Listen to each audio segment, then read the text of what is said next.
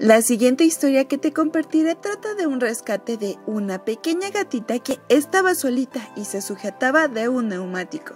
Esto sucedió en el 2016, cuando un hombre caminaba a su trabajo. Se percató de que 4 patas peluditas, blancas, estaban debajo de un camión, por lo que de inmediato se detuvo e investigó. Debajo del camión encontró a una pequeña gatita como si estuviera esperando a su mamá, por lo que el hombre buscó a sus hermanitos pero no los encontró. Esperó a ver si la mamá de la menina regresaba, pero eso no sucedió.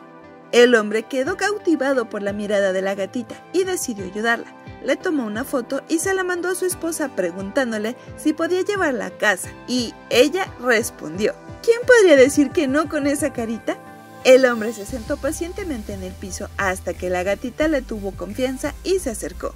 Cuando lo hizo, la tomó entre sus manos y la llevó directamente al veterinario, en donde le dijeron que tenía tan solo 4 o 5 semanas de nacida. La llamaron Axel y rápidamente se ganó el corazón de todos, incluso de sus hermanos peluditos, un gatito de 19 años y un perro de 2 años. Está cuidada y amada como siempre tuvo que serlo.